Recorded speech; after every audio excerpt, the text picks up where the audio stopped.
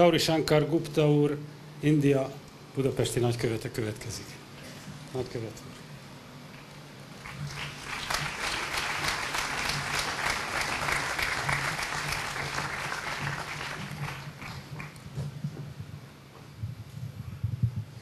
Jó napot kívánok!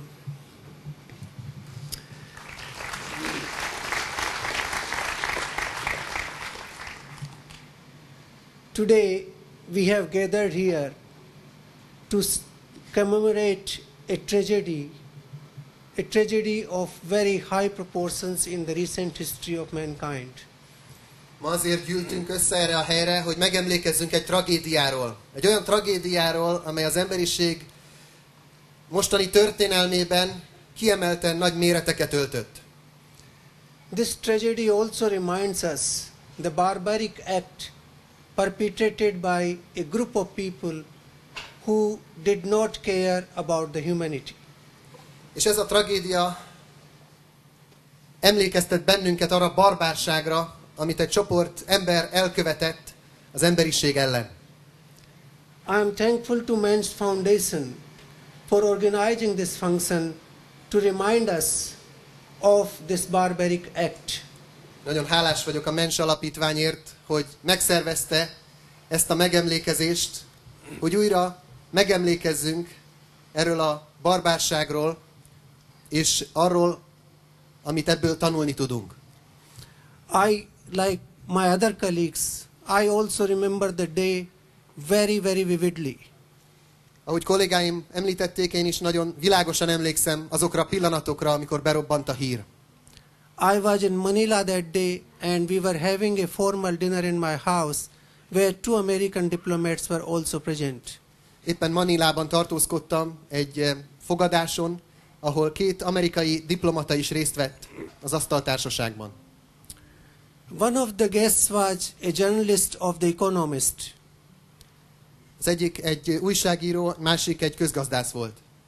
He got a phone call from one of his colleagues that he should switch on the TV and he should see what is going on. Kapott egy telefonhívást egyik kollégájától, hogy azonnal kapcsolja be a televíziót és nézze, mi történik. He asked me to switch on the TV, which I did, and then he started watching TV for a few seconds. Együtt bekapcsoltuk a televíziót, és ott néztük ámultan. And then he invited me to come and see the TV. Előtte ő nézte, és utána szólt nekem, hogy én is gyorsan csatlakozzak hozzá. That was a time when the first aeroplane had crashed into one of the towers of the World Trade Center. Ekkor még csak az első repülőgép csapódott be az első toronyba. And believe me, for 5 minutes I did not believe this is actually happening. I thought it was a sort of movie based on some sort of story. Higgyék el, hogy 5 percen keresztül nem hittem el azt, amit a szemeimmel látok. Azt gondoltam, hogy ez valami hollywoodi történet. It took me exactly 5 minutes to realize that this was actually happening and this act was possible. 5 percbe tellett, míg leesett a számomra, hogy ez a valóság, amit látok, és hogy ilyen világban élünk, hogy ilyen dolgok lehetségesek.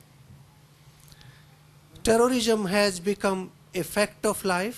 It's a menace, but it exists. A terrorizmus sajnos az életnek a részévé vált. Nem szeretnénk, de itt van a nyakunkon. There are various ideologies justifying this kind of acts. Some people even use religion to justify such barbaric acts. Különböző ideológiákkal próbálják megmagyarázni ezeket a tetteket. Egyesek még a vallást is felhasználják ennek az igazolására. I don't believe that any religion which guides the humanity to the path of nobility should be guiding them to the barbaric acts like this. Én nem gondolnám, hogy bármilyen vallás is, amely az embereket méltóság felé tereli, erre lehetne használni, hogy ilyen barbár tetteket igazoljanak vele. Actually, much before 9/11, India has been the victim of terror for more than a decade.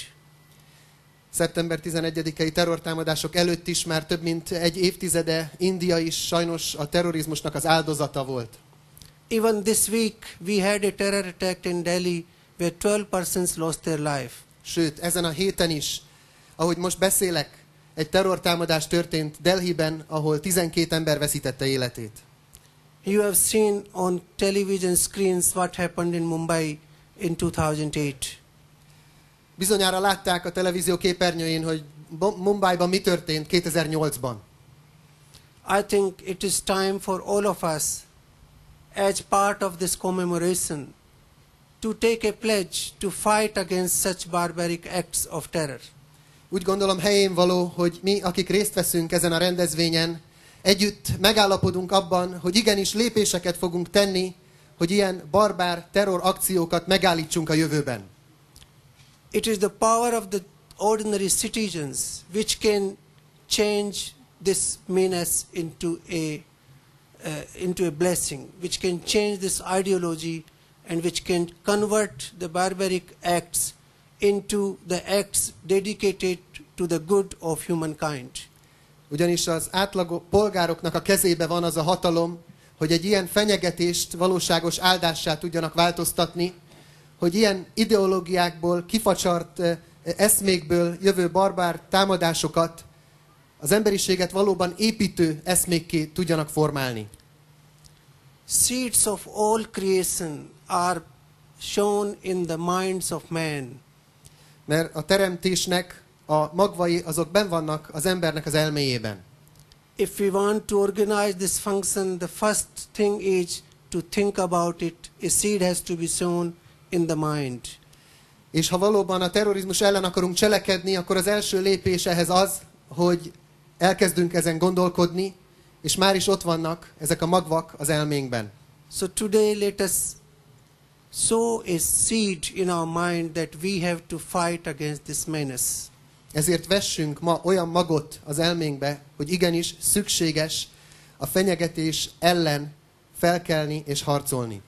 This would be the greatest tribute to the people who lost their lives in the acts of terror, including those in 9/11.